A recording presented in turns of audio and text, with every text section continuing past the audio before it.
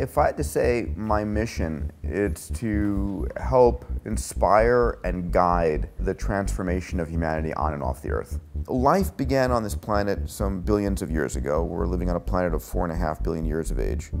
And life itself is a technology, so to speak. It is a biological, DNA-based encoding and technology that has been improving in its capabilities from prokaryotic, simple life to eukaryotic, complex single life forms to multicellular life forms to you and I that are a collection of 10 trillion cells. This improvement has been one that continues. Now, it doesn't continue biologically. In other words, we're not evolving at a rapid rate as humans. We're evolving in society, and we're evolving our tools as technologists. And we're going from sort of evolution by natural selection, which is Darwinism, to evolution by intelligent direction, which is the technological world we're living in. So this kind of technology will allow us to be godlike in our abilities, to be omniscient, omnipotent, omnipresent.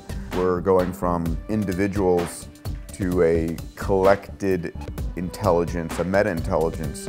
One can literally make their dreams come true, powered by the technologies that we are creating at this moment. And that's happening here on planet Earth at the same time we are on the cusp of humanity evolving off the planet, irreversibly. It's only happened once before in the history of life, at least life on this planet, when life went from the oceans onto land. So it's a magical time.